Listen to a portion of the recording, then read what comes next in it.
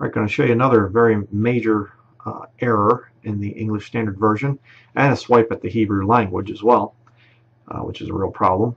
Matthew chapter 5, verse 18, Jesus speaking here in the King James Bible, he says, "For verily I say unto you, till heaven and earth pass, one jot or one tittle shall in no wise pass from the law till all be fulfilled." Okay? What's the ESV say?